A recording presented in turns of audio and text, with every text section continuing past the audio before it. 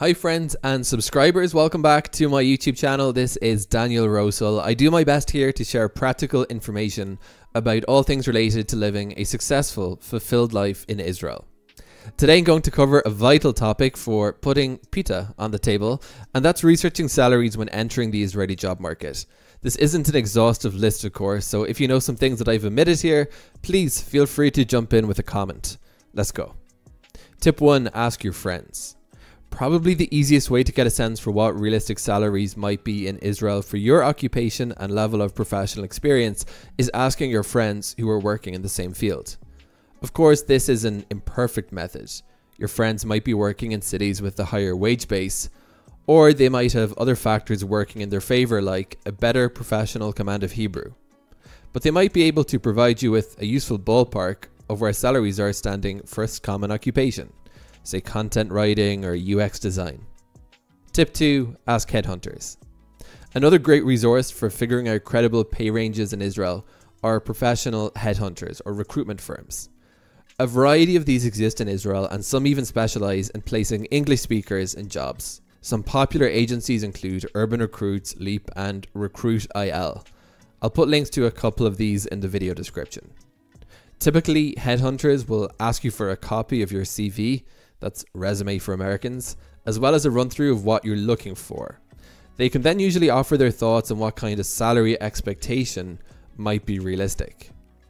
One advantage of job hunting through headhunters is that they know the pay range which companies are willing to pay for a position, in other words, the salary budget. This makes the playing field a lot more level, in my opinion, than applying for positions directly. When you do that, company recruits will typically ask you for your salary expectations straight off the bat and exclude you if you're not in range. But if you go too low, well, they've got themselves a great deal. Using a third party that knows both the budget range of the company and the salary expectations of the candidate prevents job seekers from getting ripped off. Tip 3, check out Glassdoor. There are a few websites in which people who have worked at various jobs can leave anonymous details of what they're getting paid. One of these is Glassdoor. There are plenty of Israeli companies who have relatively well-populated profiles on Glassdoor these days, especially the bigger tech employers like Wix, to offer one example. You can look through the salaries the previous hires have posted, and if there's one matching your level of experience. There was also a Hebrew page called Viduay Sachar, which translates to Salary Confessions, which was on Facebook. This page posted salaries based on verified pay stubs. Unfortunately, it no longer seems to be active, but you can take a look through the old post to see what some people are making in your field. Tip 4, check salary surveys. The major headhunting and job listing platforms in Israel, including Yad, periodically post salary tables. As in other countries, these are based upon the averages that they've seen in jobs that they listed, or in candidates that they have placed. Quite a number of these exist.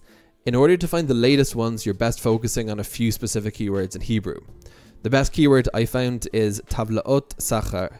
This translates literally to salary tables, but what it will dredge up is a listing of salary bands organized according to occupation and experience level. The job market in Israel is relatively vibrant, although there's a lot of concern at the moment that the slowdown in the high-paying high-tech sector will make for a slower job market for candidates. Unfortunately, we haven't seen a legislative push in Israel requiring employers to disclose their salary budget when listing positions. Hopefully, as this becomes an increasing global trend, we'll see more pressure on Israeli companies to follow suit and create a more level playing field and better transparency for job seekers. I hope this video is helpful. Thank you for watching.